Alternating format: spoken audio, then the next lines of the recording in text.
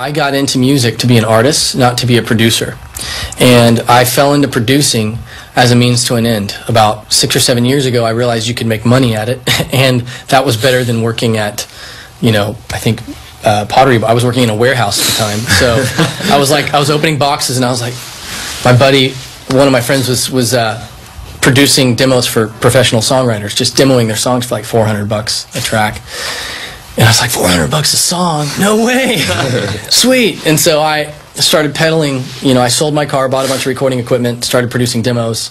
To have it coincide at the same time is really bizarre, but I'm thrilled because OneRepublic having this happen and this goal and dream being realized for both Zach and I. I mean, we started this about 4 or 5 years ago. This was the whole point. The point of all of everything else I've done with other artists was to get here. So the cool thing is that one is fed into the other. Like, the only way I made a living writing, producing for other people is if I wrote hits, if I wrote, songs that could get on the radio, that could connect with people.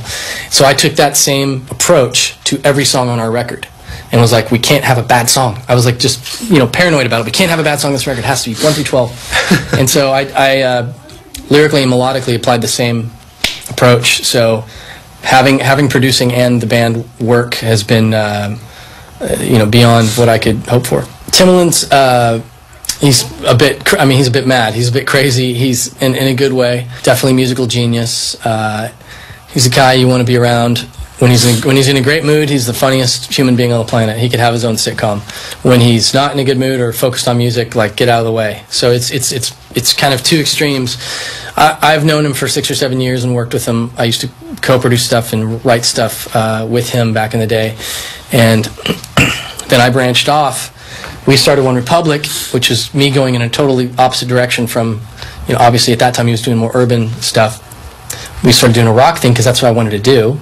He heard Apologize. I'd sent him the demo of it, and he was just like, oh my gosh, I want to, at some point, however this song can I can remix it or just be a part of it on any level, I'd love to do that.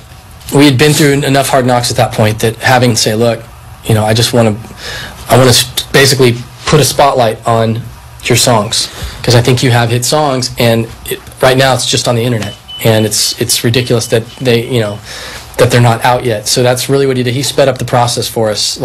He saved us a good year or two of more, because we've already been doing it for 4 or 5 years. He saved us another 1 or 2 years of just trudging through the wasteland of our nothingness. So yeah, it was really cool. I mean, as far as Apologize goes, he didn't change the song at all. He just Timberland-ified it. He just added a little beat and made it a little more worldwide accessible. We're getting audiences now that we wouldn't have gotten with the original version. So it's really cool, and we'll probably do a couple more collaborations with him on this record. I mean, the album's done, but he wants to remix a couple more songs. And my favorite changes, but for now it's "Say," which is one of the last ones that we wrote. It's the first song on the record. Yeah, first song on the record. Sure. It was just one of those. It was one of those songs we were all together, and we had Brent, who's a new bass player, cello player, and it was one of the first songs we wrote all as the current band that we are, and it was one of those songs that just takes on its own personality and almost writes itself. It starts off really, really slow and melodic, and just by the end of the song, everything is just going crazy. It's just at its peak, and every time I listen to that, I still get goosebumps. Yeah. My favorite 2 songs are "Say," the first song on the record, and "Stop and Stare," which is the second single. The songs that are my favorite are the ones that never burn on me, that I never get tired of. And "Stop and Stare," to me, every time I hear it, I'm reminded why I like the song so much, and I listen to it more than Apologize. So I like it probably just as much, if not more. We're excited to tour Canada and take some of your beer back home with us. Yeah, no, we're stoked. We're excited to be here. And we're thrilled to have hit #1 in Canada. I was in Toronto 4 years ago. An artist I just worked with had the number 3 or 4 song at the time, and I thought, man, I wonder if we'll ever have a #3 song in Canada or something. And now we have a #1. So we're thrilled.